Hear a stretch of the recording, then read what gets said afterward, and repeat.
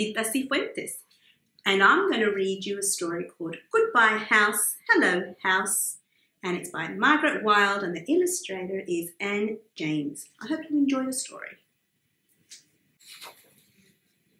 This is the last time I'll fish in this river. This is the last time I'll run through these trees.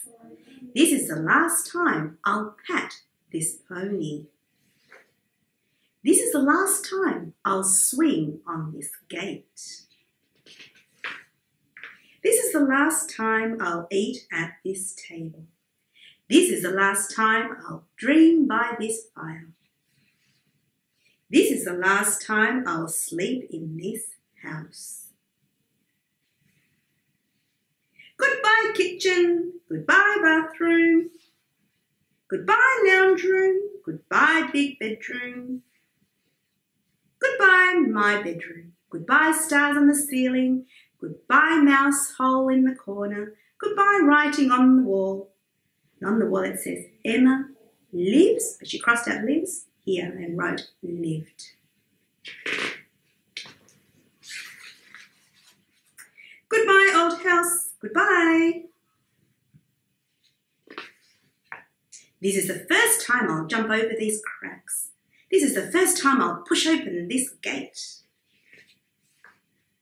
This is the first time I'll climb up this tree. This is the first time I'll look over this fence. This is the first time I'll pat this cat. And this is the first time I'll walk through this door. Hello kitchen, hello bathroom.